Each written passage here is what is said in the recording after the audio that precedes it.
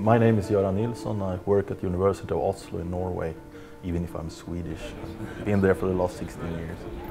My work, I'm a comparative physiologist. I work on animals rather than human physiology. The great thing with being a comparative physiologist is that I can choose any animal at any part of the planet.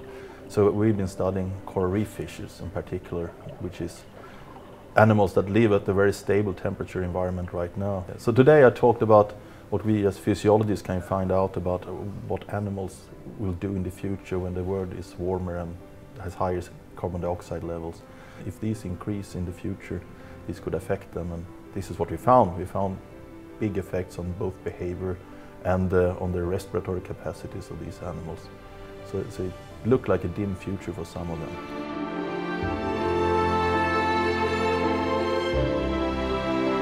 I like taking apart the watches and things like that. I like to find out mechanisms of how things work. So actually when I started studying biology, I wanted to be an entomologist, but the department of entomology they had in Uppsala, my old university, wasn't that much fun. So I went to another department which happened to be physiology, and then I stuck to that subject.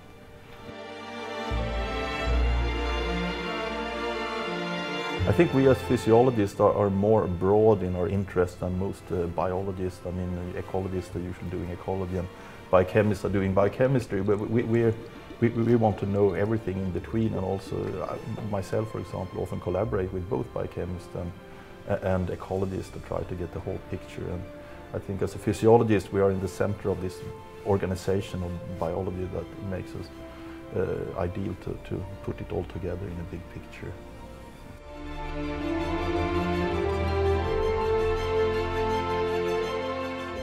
What I've done, at least in my career, is to often jump between subjects. I started off in neurochemistry.